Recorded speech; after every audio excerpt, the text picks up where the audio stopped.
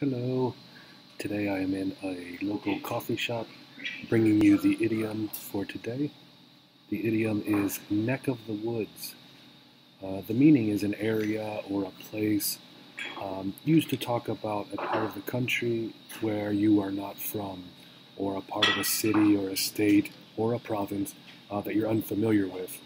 It's usually used in the negative sense, not as a negative expression, but as in not. Driving out to see my brother, we got lost taking a country road. I told the man at the gas station that I was not from this neck of the woods, and could he tell me how to get to the highway? Give it a try today. Hope you have a great day. Bye bye.